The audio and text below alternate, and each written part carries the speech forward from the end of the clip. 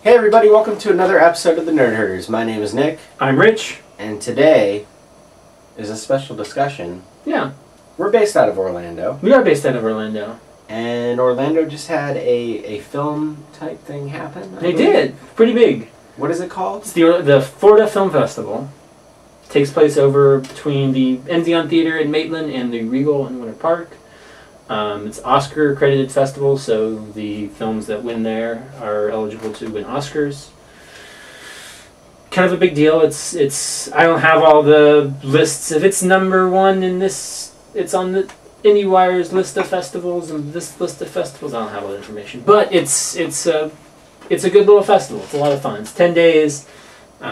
So I was there for all 10 days. Now, didn't come up to any of them, did you? No, not this year. No. Some of the stuff that I would have wanted to go to was over the weekend, and I was busy over the weekend. Oh, you're running and healthy shit. So come hang out with me. I wasn't there, so let me live vicariously through you. How was it? It was awesome. A lot of fun. So I'm gonna kind of go. So this was gonna be part of our what we were up to discussion this week. I didn't know how long it was going to take, so we thought this could be our discussion for the week. We can talk about it, talk about some of the stuff we saw, some of the big stuff coming, because I'm sure some of these movies you are going to be interested in knowing about as well. So opening night, we had The Lobster. Have you heard of The Lobster? I know of The Lobster. Have you seen his other films? Dogtooth and Alps? No. I'm going to lend you Dogtooth. And you should make Dana watch Dogtooth. My guess is no. You should make Dana watch Dogtooth. This was probably one of my favorites of the festival. Opening night, all downhill from there. No, I mean there's a lot of great stuff. Oh. But this is the ones. When I go to the festival, a lot of the competition stuff and even some of the spotlight stuff, I tend to not look up and just kind of go in, see what they've got for me. This was one of the things I knew going in. I have been waiting for this movie since it was announced. I'm a big fan of, I can't remember the director's name, I can barely pronounce it when I do remember his name. But I love his last two films, so I was definitely on the lookout for this one. If you don't know, it's about it's kind of dystopian movie where this guy goes to this hotel, this rehabilitation center where you have X number of days to find a mate or partner. And if you don't, and your time's up, you are turned into an animal of your choice. So his animal he chooses is a lobster. So that's why it's called Lobster. But it's really good. It's definitely on the slower side, but it's got a really interesting, dark sense of humor, similar to kind of his other films. I haven't seen them, so I can't really liken it too much. So that was day one. Let's see what we got here. So before I get into this, is there anything specifically that you want to know or me to talk about, to dive into? Well, yeah. Okay. I mean, I'm interested in your thoughts on High Rise. Okay. I know you watched that. I did watch High Rise. You had never seen Badlands before. I did not see Badlands. Really? I didn't watch it. Oh. Okay. So, that's off the table. All right. Yeah, typically I take the week of the festival off. And this week, since I recently started a new job, I didn't have that time to take off, so my time was limited to things I couldn't see, and taking 3 hours out of my day to go see that in a Q&A for something I can go rent wasn't quite what I wanted to do.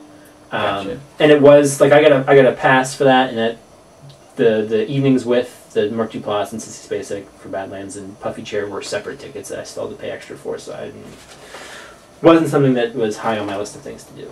Gotcha. But I can talk about High Rise. Okay. This is a weird fucking movie. Okay. For those who don't know what High Rise is, it's a Ben Wheatley film that stars Tom Hiddleston and a bunch of other... I have not seen a trailer for this or anything. I just knew that it was a movie that was... Sure. Do you know anything about it? Not really. Do you want to know anything about it? I don't know. Not really. I've kind of stayed in the black. It's something I tend to see. I know that every poster I see looks really cool. It is definitely one that I have needed some time to process. Like, I came out of it, and I was just like, oh, what'd you think? I'm like, I think I liked it. I need to process this thing. I really want to see it again. Like, as soon as, I don't think it's getting released theatrically. I think it's going to be VOD mostly. I think it has something to do with Amazon or something. Something. It's some weird thing where the theaters don't want to do it because it's getting a VOD release first, or... Yeah, I think it's on Amazon. So, like, it was when I came out of it, I'm like, I need to see this again, and I need to see it again when I'm not exhausted, because this was... I saw High Rise on day 9 of 10 days, so I was hyped up on caffeine and kind of tired and kind of out there. But I would absolutely recommend that you see this movie. I am very curious to hear what you think about it. And it was one that it was very divisive. I don't want to get too much into it because I don't want to ruin too much, okay. But... Alright.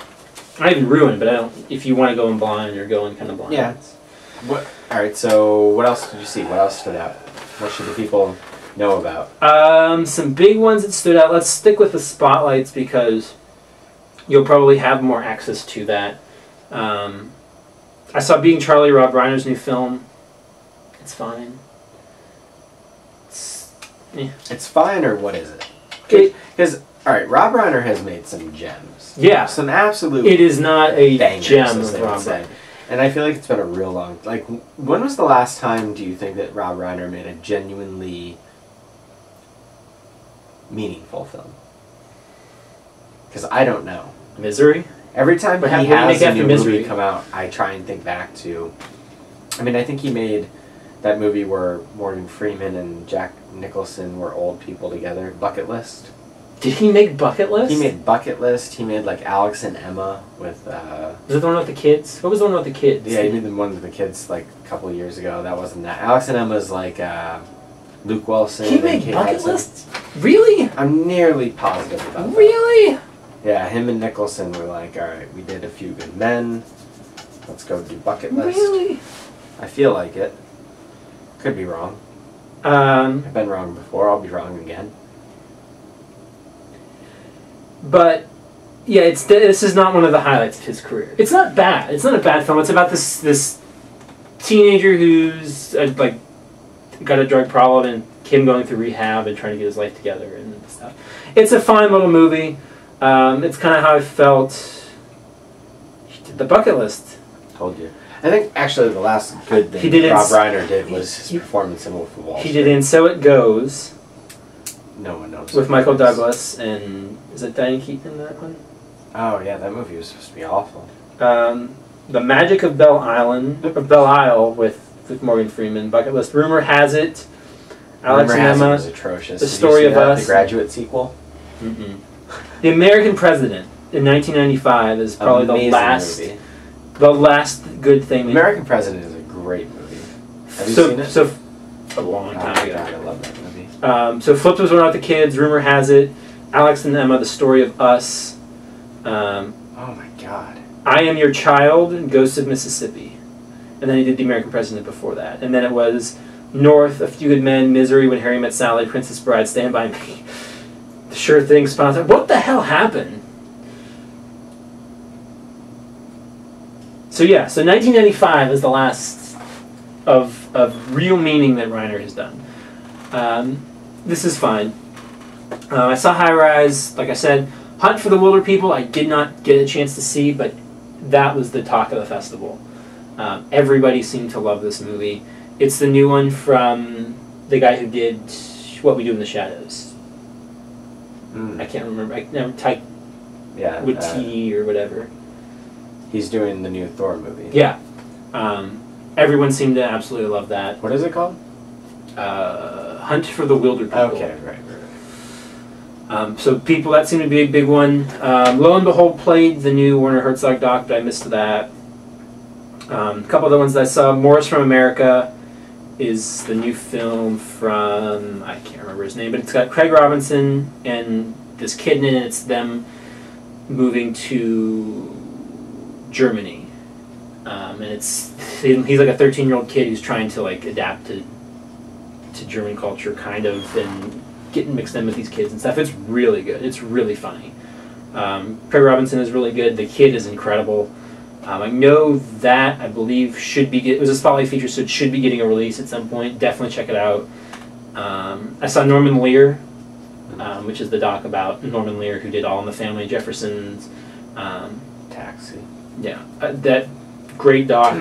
Definitely worth checking out when it comes. It should be getting a release. That Rob Reiner was in that. That was a lot better than Being Charlie.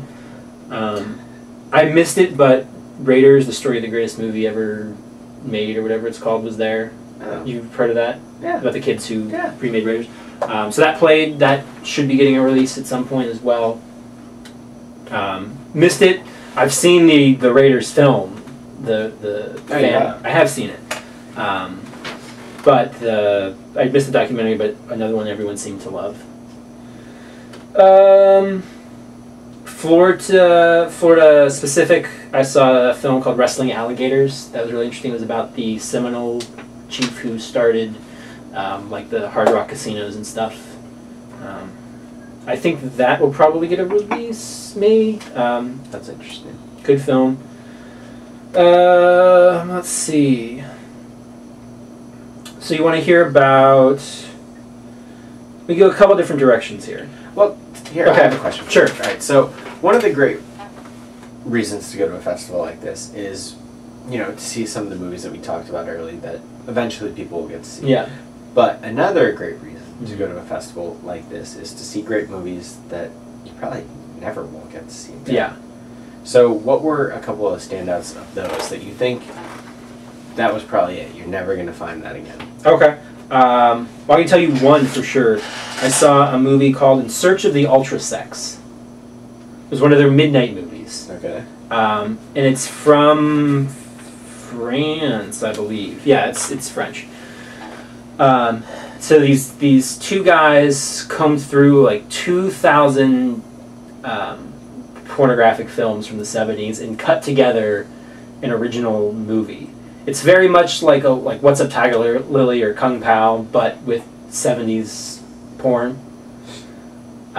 It's hilarious. It's a great time.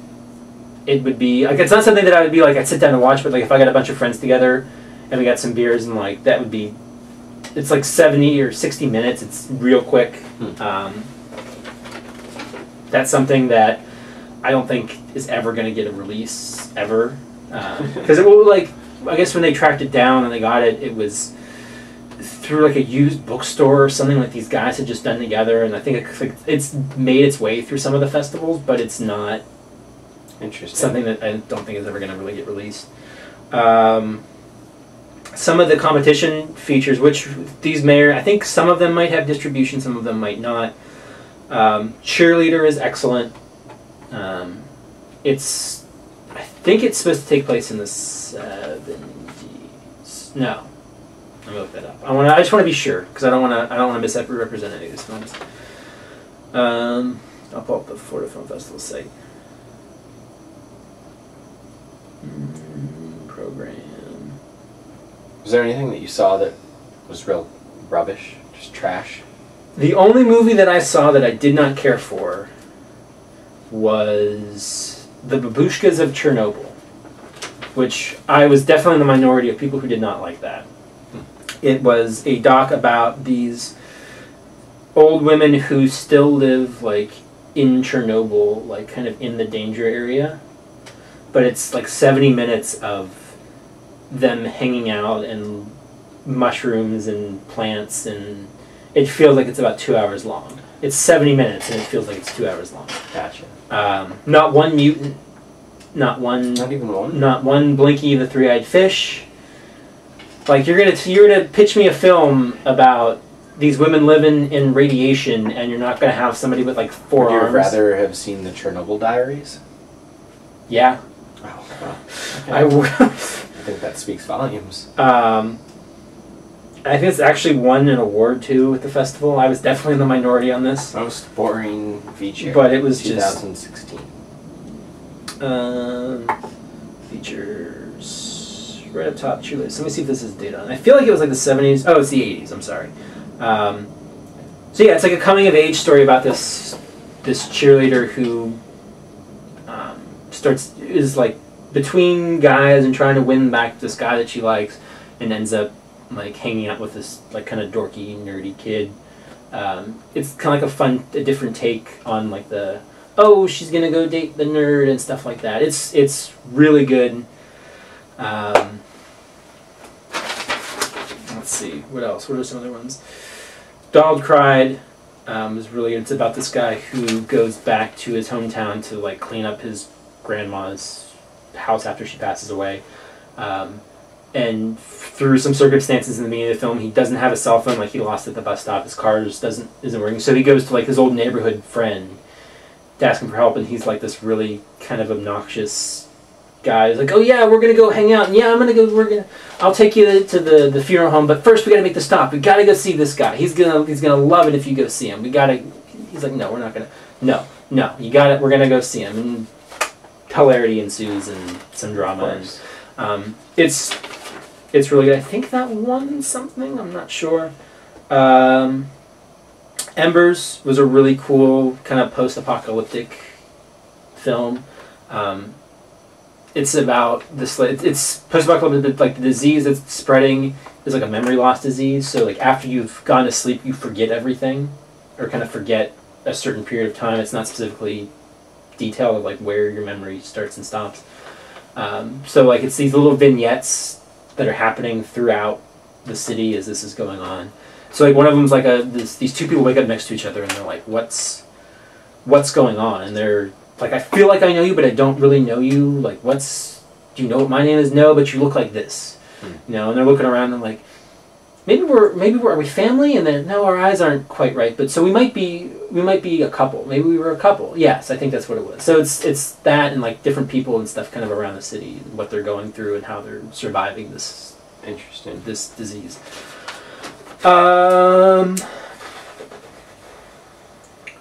Slash is a really good one. It's about this kind of like the fan fiction / fiction culture, and like this sort of like a coming of age story. This kid who gets really into writing / fiction and ends up going to this convention for it's like / fiction writers and things like that. Some good docs that I saw. Not Babushkas of Chernobyl. Act of Love was really good. Act of Love it's about a Methodist ministers or priests. What are they? I think minister.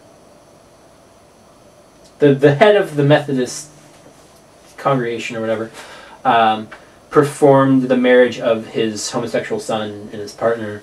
And we got out, and he was put on trial because like I said, something the Methodists have from what the film was saying is, you know, it's okay that you're homosexual, but you are not, you know, it's a sin to act on those things. So they don't condone marriage, and it was a big thing in the Methodist Church, I guess, that's happened. So it's kind of about the trial and sort of how certain people within the church are trying to change things, and certain people are trying to keep it the same, and it's good.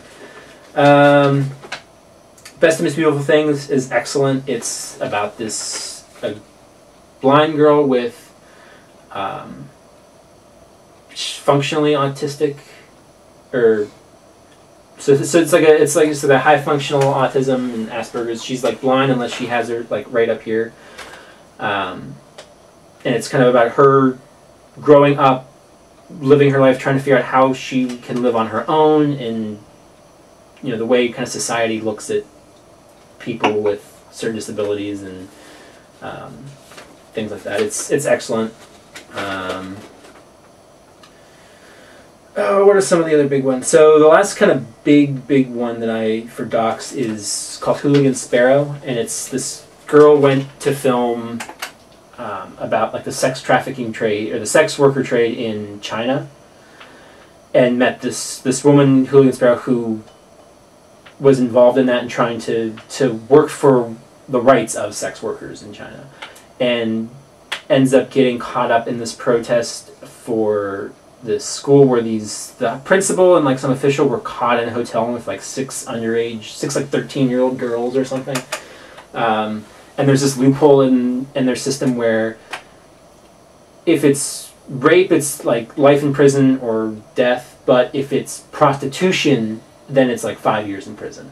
And so there's like a protest going on, and she gets caught up in it, and it's like she's constantly like in fear of her life and her footage, and like the government is constantly like over their shoulder and watching them, and she had to smuggle the footage out of the country to get it, and it's really intense. It's really crazy how she managed to do some of this stuff. Wow. Let's jump over to anything. I'm gonna jump over to shorts unless there's anything else you wanna. No, I have a couple questions when you're done. Okay. Are there any Midnights? Oh, okay, one Midnight one I do want to talk about. Another one, Belladonna of Sadness. Have you heard anything about that? It's a Japanese animated film from the 70s in like watercolors. It was supposed to be lost, and that they found that it's getting like a 4K restoration and a Blu-ray. So that played. It's definitely like a 70s trippy kind of film. It's another one that I liked, but I would need some time to process it, and I'd like to see it not at midnight and not on day 9 where I'm exhausted, but it's very good. Shorts program, all really strong. I'm just going to go through some highlights because there's a lot of shorts on here. Shorts 1... I don't know. There's some good stuff on here. There's one called The Color Party that has... I don't remember either of the actors' names, so I'm going to skip that. How to Lose Weight in 40 Steps is cute. It's about this guy losing weight. Or it starts off, you know, step 1, step 2, step 3, and then it's this whole long thing about him breaking up with his girlfriend and trying to get over her. Shorts are going to be a little bit harder to talk about just because they're short. Right. Let's see. I talked to you about Red Folder before we recorded. It's another solid one. I think that, if I recall, that won an award. It's kind of about this system that some schools do. I don't know if all of them do it, where they'll make up sort of a wild goose chase to send a student on throughout the school to get rid of them for a certain period of time.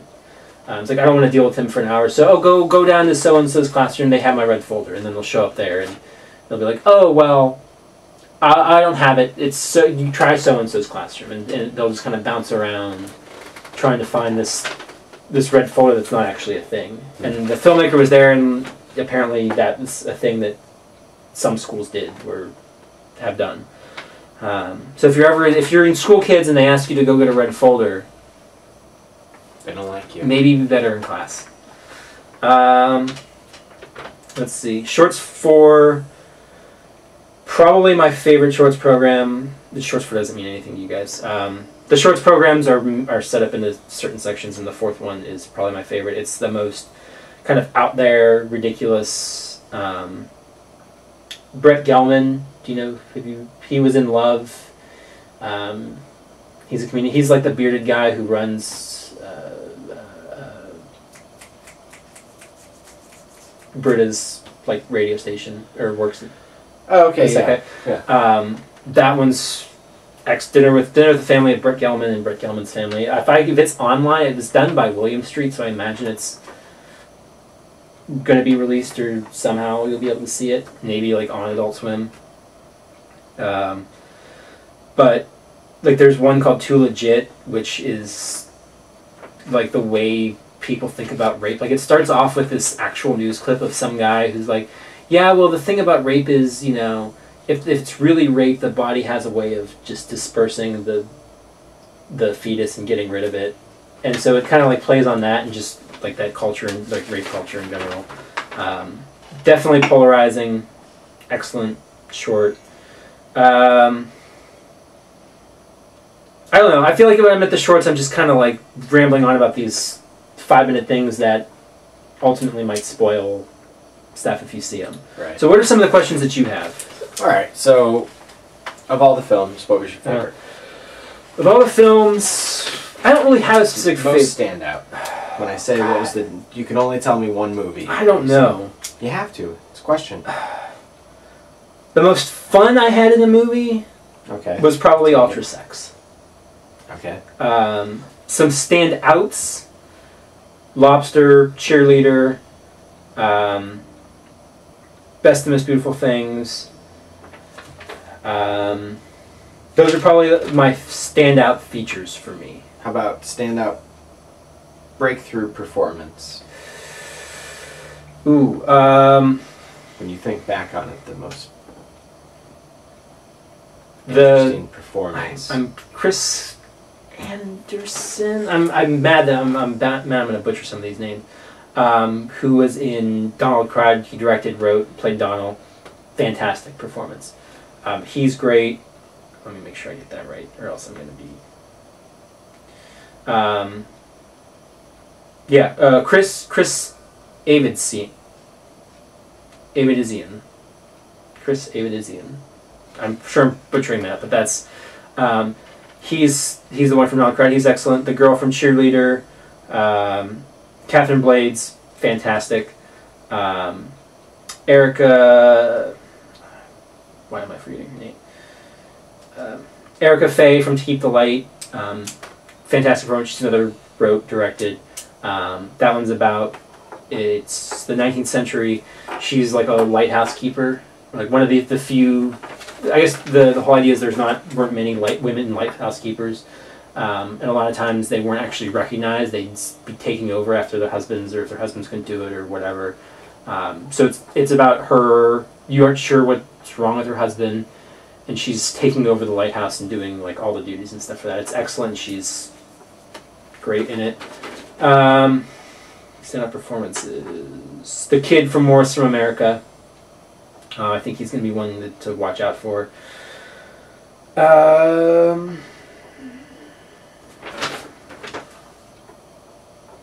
are kind of the big ones offhand that are jumping out at me. Cool. Whose names I can remember from some of these. So overall, okay. You would obviously recommend that people go. Yes. To this, or if they're not based out of Orlando like we are, or in this area, there's probably a film festival somewhere. Yeah, check out your local film festival. There's always great stuff that you may never get a chance to see again. Like some of these shorts, I saw a total of 122 films, and like 80 of them were short films. You're probably never going to get to see most of these short films again, unless they show up online or you actively seek them out. So those are programs that no matter what at these festivals, I always make sure that I go to, because with some certain exceptions, I will never get to see these again. Right. Absolutely. So 10 days. 10 days. Tiring. Exhausting. Yeah. But you survived. I did. You survived. I did survive. I'm here. You lived to tell all you guys about it. Die another day. Next year you'll be right there again, all 10 days? Yep. I've been doing it for 10 days since 2009 or 2010.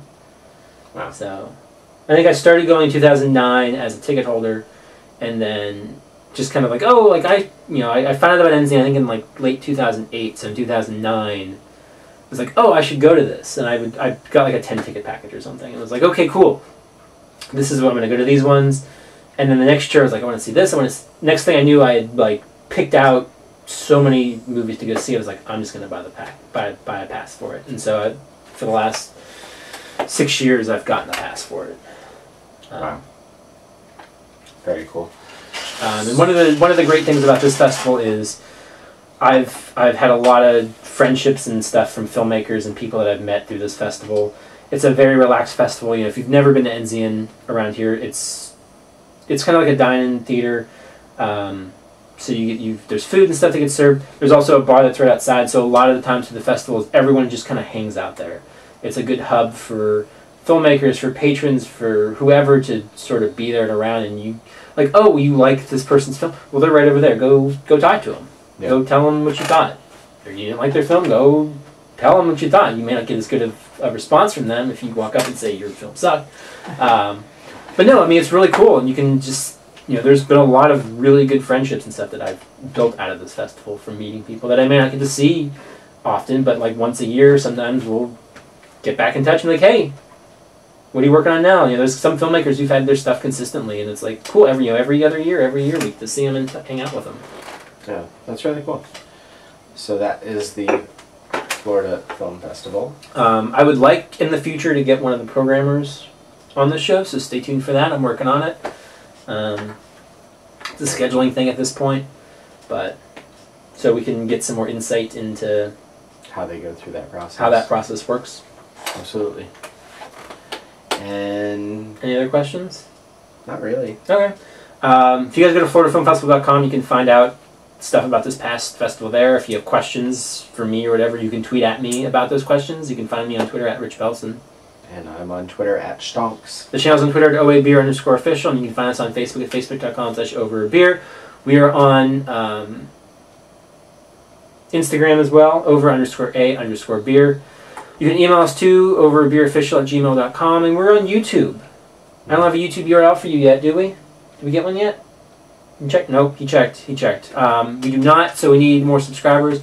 So if you enjoy these videos, please like, share, and subscribe. But if you don't have any other questions, that'll wrap things up for today. Cool, so until next time, drink up.